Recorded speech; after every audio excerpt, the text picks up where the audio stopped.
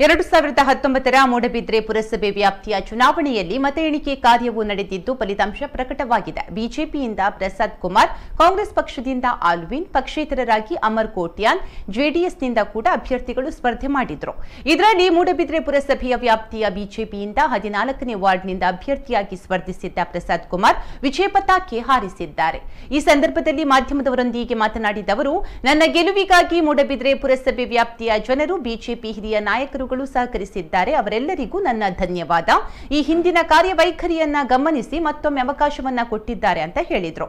ಬಳಿಕ ಮುಲ್ಕಿ ಮೂಡಬಿದ್ರೆ ಶಾಸಕ ಉಮಾನಾಥ್ ಕೋಟ್ಯಾನ್ ಮಾತನಾಡಿ, ಭಾರತೀಯ ಜನತಾ ಪಾರ್ಟಿಗೆ ಮೂಡಬಿದ್ರೆ ಪುರಸಭೆಯ ಮತದಾರರು ಬೇಷರತ್ ಬೆಂಬಲ ಕೊಟ್ಟಿದ್ದಾರೆ.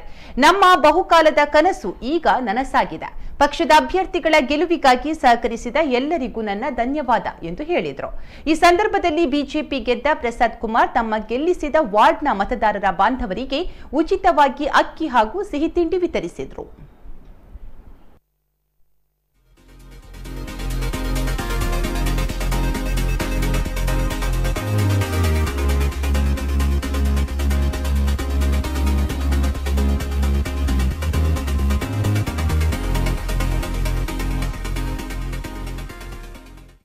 ನನ್ನ ವಾರ್ಡಿನ ಸಮಸ್ತ ಮತದಾರರೆಲ್ಲರೂ ನನ್ನನ್ನು ಆಶೀರ್ವದಿಸಿ ಗೆಲ್ಲಿಸಿಕೊಟ್ಟಿದ್ದಾರೆ. ಎಲ್ಲರಿಗೂ ನಾನು ಆಭಾರಿಯಾಗಿದ್ದೇನೆ.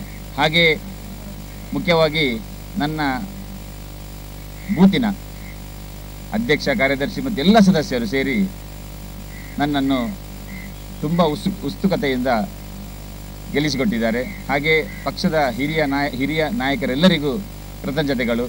ನನ್ನ 13ನೇ ವಾರ್ಡಿನ ಅಭಿವೃದ್ಧಿಯನ್ನು ನೋಡಿ ನನ್ನ 14ನೇ ವಾರ್ಡಿನ ಮತದಾರರೆಲ್ಲರೂ ನನ್ನನ್ನು ಆಶೀರ್ವದಿಸಿದ್ದಾರೆ.